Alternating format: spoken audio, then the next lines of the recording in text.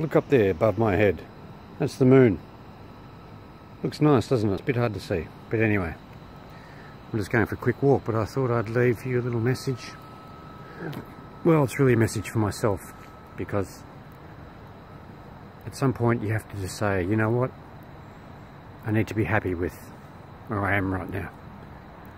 Because things could be a lot worse. Things could be a lot better. They're always going to be things that could be better. But when do you stop and say, I'm happy? We're always chasing the next best thing all the time. The next goal, the next plan. And it's always like, when that happens, then I'll be happy. And then that comes around and then we've forgotten about it and we've moved on to the next thing. So at some point you just got to say, fuck it, I'm happy. Be grateful for what you've got. Be grateful for the people in your life. And yeah, there is some will piss you off.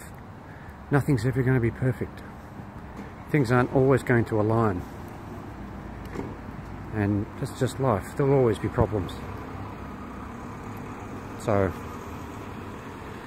for today, well, you know, every day there are things to be happy and grateful for. And I think that's what we in the West don't practice enough, is gratitude. It doesn't mean you stop making plans or you stop working towards a goal. Still keep doing those things. But don't worry, be happy. Anyway, just a thought. See you soon.